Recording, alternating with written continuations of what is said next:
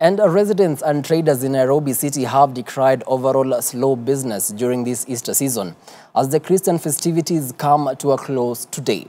A cross-section of them who spoke to Hope TV say they were, however, not surprised by the lull in business, citing economic challenges and the anti-government protest as possible reasons for this year's dull Easter season. Our very own Melissa Oduor begins our bulletin with the following story.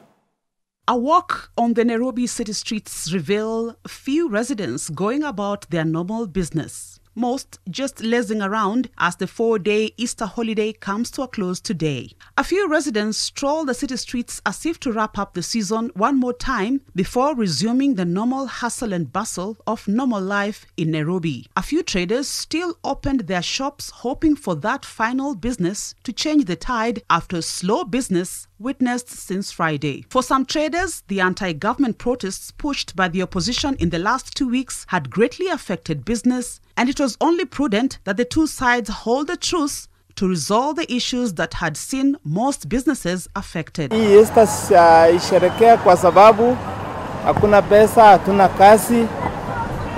Tulikuwa tunaomba serikali ikiwa iwezekana ituangalilie, na ikiwezekana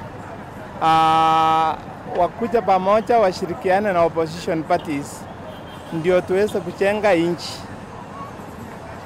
Sana sana watu wa boda, sisi tunategemea watu kama wako na pesa ndio tunaweza fanya kazi, lakini kulingana na vile tunaangalia inaonekana hakuna kazi. However, the reason for the season was not lost to the hearts and minds of the traders, as most said they made time to fellowship in places of prayer to observe the very important season in the Christian calendar. Kristo alikufa na jana Kristo tulisherehekea Kristo ambaye alifufuka, na kwa kusema kweli kama Mkristo mimi jana niliweza kuhudhuria misa kabisa, nikajitoa kabisa.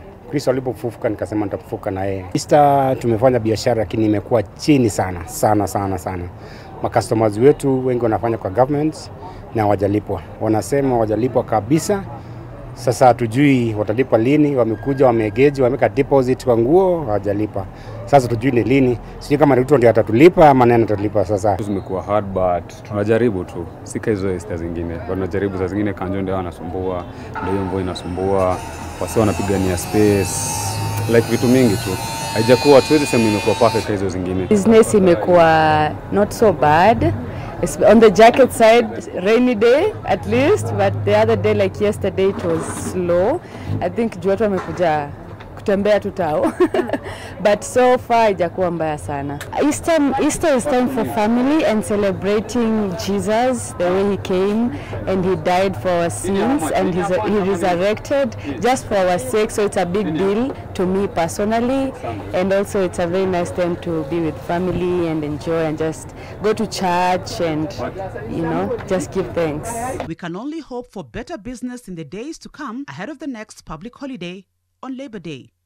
For Hope TV News Watch, I'm Melissa Oduor.